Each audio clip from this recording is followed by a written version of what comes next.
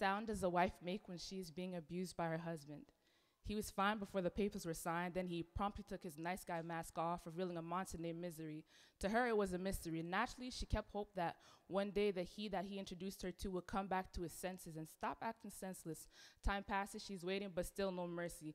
Little does she know that he ain't got no plans to stop treating her like his #1 enemy, and that his daily pleasure is to dress her in cruelty. And he assumes that she's supposed to take it and submit just because she got his last name. It allows him for a moment to stop focusing on the fact that he's actually a lame.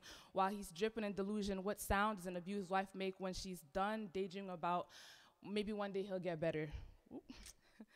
She prays, Lord, how could I keep giving everything within me when in the end I'm always left broken and empty? I spoke once and I spoke twice, telling him about the things that he does that are not nice. I spoke twice and even thrice. He just dismissed my advice. I cried out to you for things to improve, but that man's heart just keeps getting harder. Lord, I know you see this marriage is weaker than an Apple product charger. What God put together, let no man put asunder. But this matrimony was not put together by the Most High. And I know my God don't like divorce. I know I don't either. Oh, snap. Oh, snap. Okay, yeah, yeah, my bad. I thought I lost myself. My bad.